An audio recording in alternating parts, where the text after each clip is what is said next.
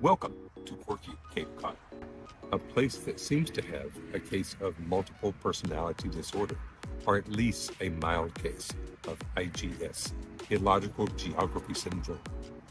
For example, the Cape was once part of the mainland. It was transformed into an island in 1916 when the canal was built. It's now connected to the mainland by two enormous bridges. More examples. The Upper Cape is actually further south or lower than the Outer Cape. The Upper Cape is at the same longitude as the Lower Cape. And finally, the Outer Cape, for some strange reason, was once considered part of the Lower Cape.